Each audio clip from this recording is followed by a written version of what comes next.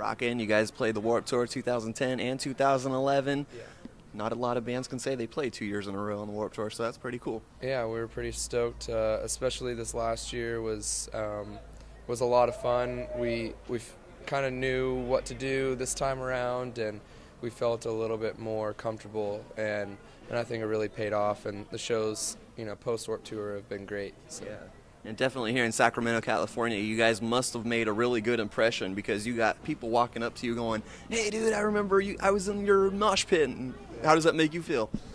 I think it's good to come back and see familiar people and also make a connection with like a whole community. So when you come back, it's a more supportive experience every time. So it just keeps on growing. So it's cool to see the progression. Right. Yeah, Definitely. Now, when you guys first started, what was your main goal? Was it, let's put out a record, let's just be one of those bands, that are cool and we get to hang out, or you guys really wanted to do this for a living?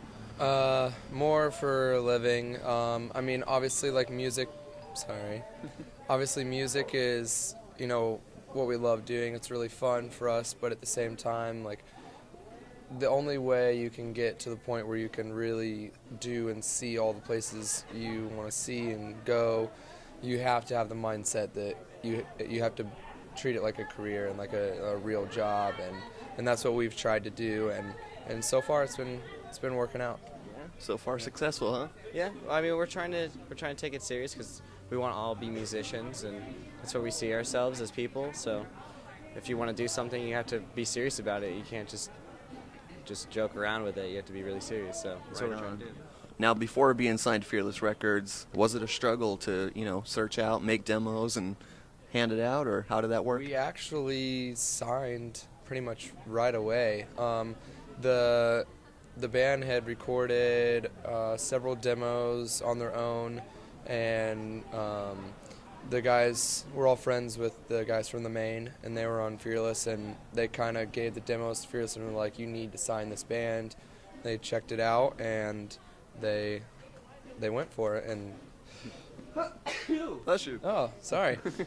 And the rest is history. So it happened really fast, actually, and we're really blessed to have had a really good, supportive label step in right away and believe in us. Right on.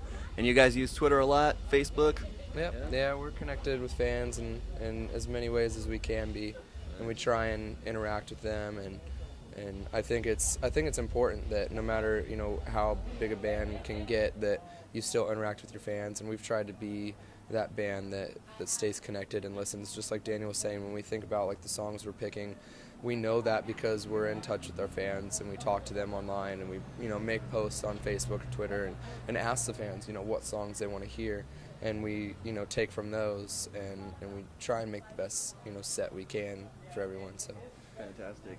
Now, what for all of them, so it makes sense to give them what they want and not let them miss out what they wanted to see like the whole time. So we want to be honest with our fans and have them be honest with us. So Yeah. we always reach out to them, and they always reach back out. So That's awesome. All right, the word alive here on the Vinnie Langdon Show. Guys, nice meeting you. nice to meet you. Great to see your video here on the Vinnie Langdon Show. Enjoy it. And at the Fearless Friends Tour 2011, you guys got a couple more dates left, so come on out, check these guys out.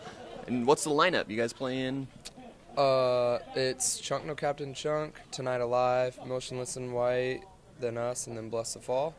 And it's been great so far, so get your tickets online. And